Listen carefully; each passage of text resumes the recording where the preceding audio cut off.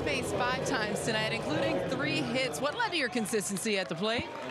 Just felt good, seeing the ball well. A lot of good at-bats all around today.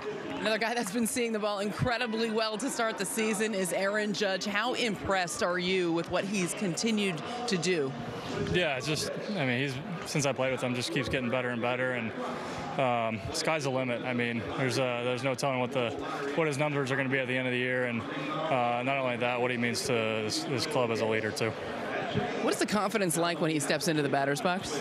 I mean, you always feel good when he's up. Yeah, it's like I said, he's just a special player, and special things can happen every time he steps up there. You're single in the 7th, the 1,500th hit in your career. Is that number meaningful to you? Yeah, it's cool. Yeah, one of those things that, probably cooler when I look back when I'm done playing. But, yeah, it's cool. And can you just describe the feeling of this team right now winners of 7 in a row? You guys have just been rolling to start the season. Yeah, just keep it going, no let up, and just keep rolling out wins while we're hot. DJ, thanks for the time. All right, thank you.